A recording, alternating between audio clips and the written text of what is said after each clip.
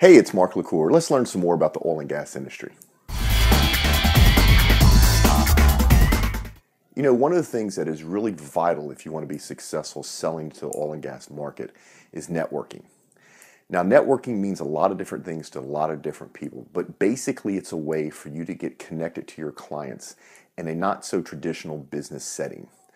A lot of people do this very well, but a lot of people also do this very badly. It's easy to waste a lot of money and time just not applying your networking tactics correctly. Bottom line is, what you should do is figure out which organizations and groups your potential clients are members of. You need to join those groups and organizations and then become active. We're going to throw up a list of groups that we think are worthwhile you looking into, but just remember this: nobody likes to be sold to in that type of environment.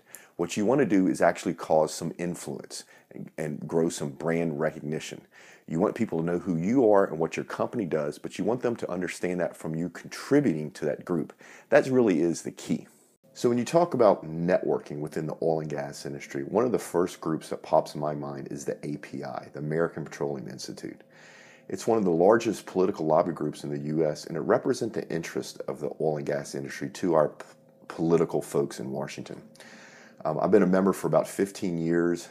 It is a great place to meet business leaders and executives within the oil and gas industry and to also understand what is going on. It's a hodgepodge of different segments of the market. So whether you're looking at upstream, midstream, downstream, or service, you will run into somebody there that represents one of those companies. This particular meeting was the January 3rd meeting, and we actually had John Hofmeister speak, who's a well-known subject matter expert and author, who actually takes a very nonpartisan view of the oil and gas industry and what does it take to actually fix some of the problems. So this is the place you need to start at first. And if I can help you, reach out to me. I'd be happy to show you around, introduce you to people.